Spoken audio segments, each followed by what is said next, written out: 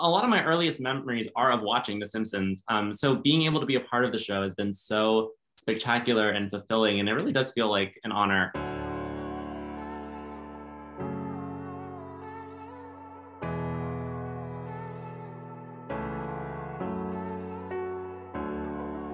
Johnny is so much, obviously has his finger kind of so much more on the pulse of like gay culture, and together started searching for an area for Smithers to date. We thought, well, it'd be really fun to like push him into a relationship with an interesting, very successful guy and see what happens with that.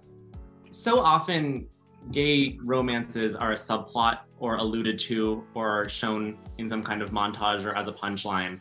And what I think I was really excited about with this episode is we get to see the beginning, middle, and who knows how it ends of a gay relationship. Really getting into the nitty-gritty of like how gay people date, how they meet, how they're not stereotypes, they're humans. To explore that felt really special. There was a story we wanted to tell, and I think we told it in a way that it takes center stage. Victor Garber was my #1 choice. I just adore him, and I'm so bowled away by his talent and everything he does. I think it's crucially important that these stories are acknowledged. I haven't played a lot of gay characters, but every time I do, it brings back certain feelings I had as a young actor where I couldn't be gay. It was kind of a reminder of how much things have changed, and also how I've evolved in my journey to find self-acceptance and self-love. That was it's a definite significant part of it.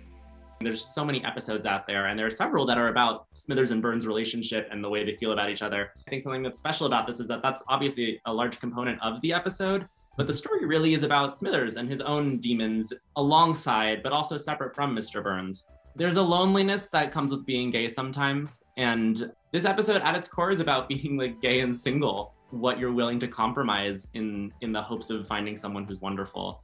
One of the incredible, great joys of being a parent of talented kids is you get to exploit them for your own gain later in life. And so that's exactly how I've done it. I know my dad is a comedy writer. I grew up with him, obviously. I know he's a funny guy, but actually getting to sit down and write jokes with him was so much fun. And there were some moments where I was like, Dad, that's disgusting. We can't put that on television, which I didn't expect to be saying because I'm usually the disgusting one.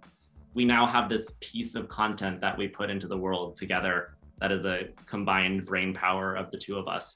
Being able to work with Johnny on this was such a dream, and to see how truly funny and talented he is was just super fun and rewarding.